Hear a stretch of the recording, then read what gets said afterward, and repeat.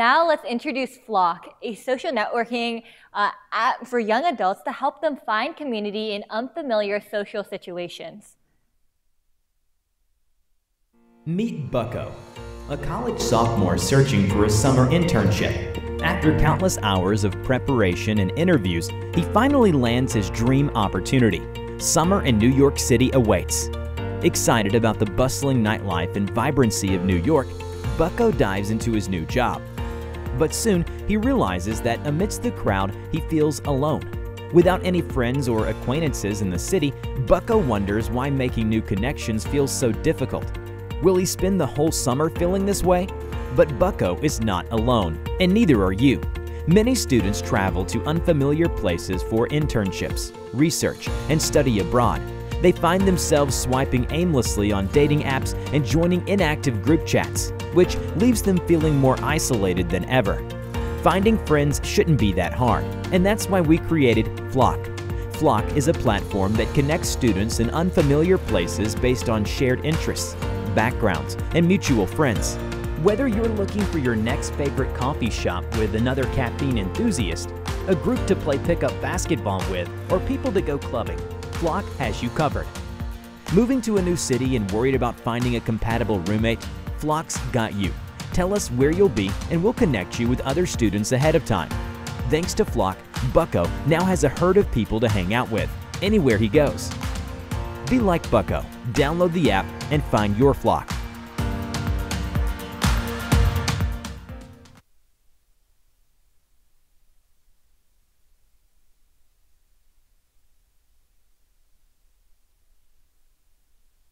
There we go. When I graduated high school, my parents sold the house I grew up in. So when I go back home like I did last summer, I find myself isolated from both my childhood community and my Princeton friends. So last summer, I found myself swiping on Bumble, a dating app, trying to meet people in real life. And it works about just as well as you'd expect it to. I didn't end up meeting a single person, and honestly, I was really lonely the entire summer. But when I came back to Princeton, I shared my experience with the people around me, and I realized that by far, I wasn't the only one going through this. And that is how we developed Flock. My name is Amelia, I'm the CEO, and I'm joined here today by Sarthak, our CTO. Thank you, Amelia. Let's start by focusing at the very root of the problem we're trying to fix: loneliness.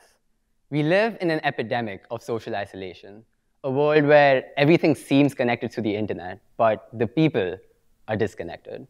This problem is the largest in the youth, where over 61% of people between the ages of 18 and 25 report to feeling lonely frequently or almost all the time. There are certain transitionary moments in life, moments when we lose our social infrastructures. This can be relocating for a job or an internship, going to study abroad, traveling to a new country, or as I did 2 years ago, moving from India across the world to the United States to start university. And it's in moments like these when we feel more isolated and more alone than ever. What amplifies these problems, however, is the lack of a good solution. Over 53% of dating app users use these apps solely to find platonic friends. And this ratio is even higher when it comes to users between 18 and 25. With dating apps trending towards new friend-finding features like Bumble's BFF, it's clear that a gap in the market exists. Dating apps, however, are not very good at creating real-life connections.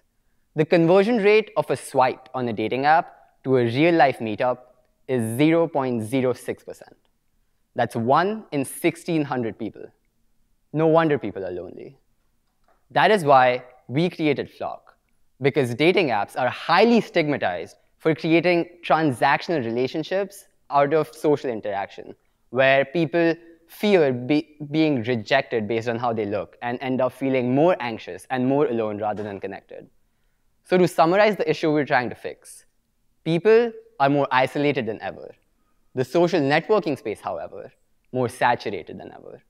There's an obvious disconnect here, and this is a huge problem, which is why we built Flock, a platform where students can find other students around them that they genuinely share similarities with, a network that facilitates real-life connections and meetups, a platform where you're more than just a swipe. When you launch Flock, you land on our home screen where you can explore individuals who are in the area and who you intersect with.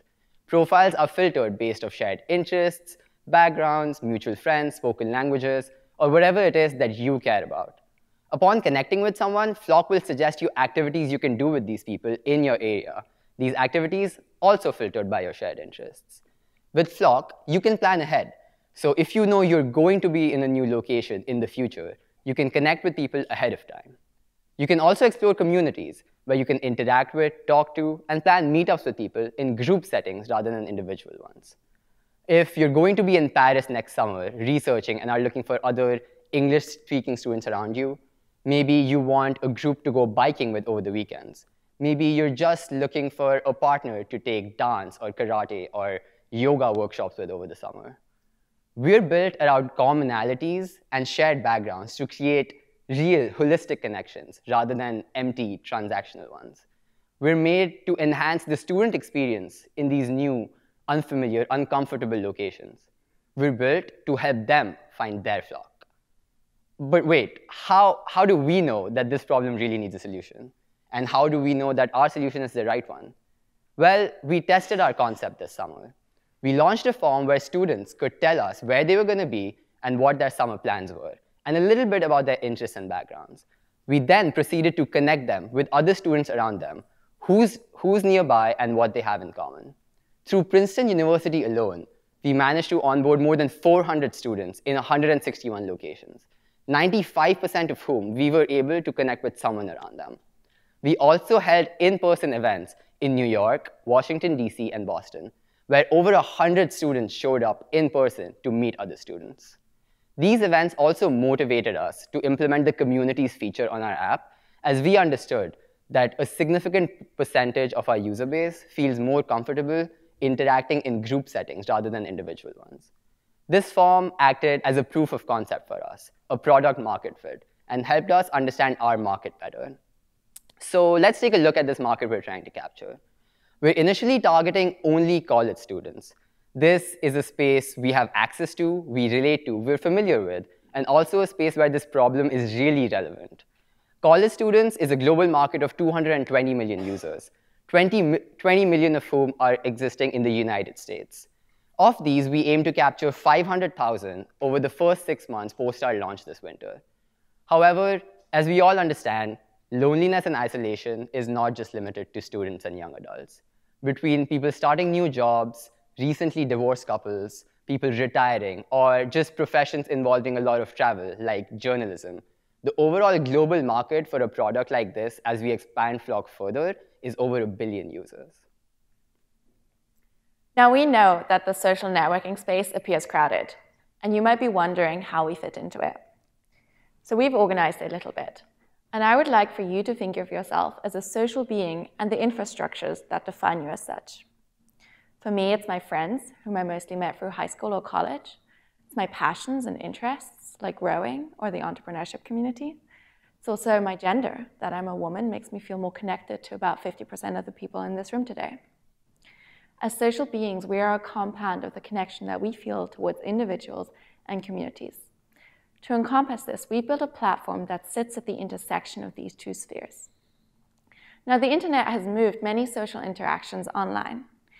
We plan to channel the ease, flexibility, and safety that the internet can add to social interaction, but to push these interactions back into the real world, where we think they really belong. We think it is our understanding for the nature of social infrastructure that sets us apart and allows us to appeal to a market that has become saturated but remains unsatisfied. With our business model, we started to really think about who our user is, students. And to put it in the words of our CTO, as a student, I would do anything to save an extra dollar on anything. So we came up with a business model that comes at 0 extra cost for our users and does not compromise the user experience on the app by creating paywalls. If Sathak and I connect on this app, and we both like to play mini golf, then I can go to our intersection screen and scroll through personalized business services integrations, such as the suggestion to go play mini golf at a local facility. With the summer coming to an end, we started to think about where we're going to take Flock from here. We want to finish building our app by September and beta test it on our 400 users that we onboarded over the summer. and friends and family, of course. And then over winter break, we want to launch at select US colleges. And then finally, we want to build the infrastructure for our business model over the spring. Check out the full playlist from the 2023 eLab Demo Day or visit kellercenter.princeton.edu/eLab to learn more. Subscribe for more videos on entrepreneurship, design and design thinking, societal impact, and innovation coming out of Princeton University.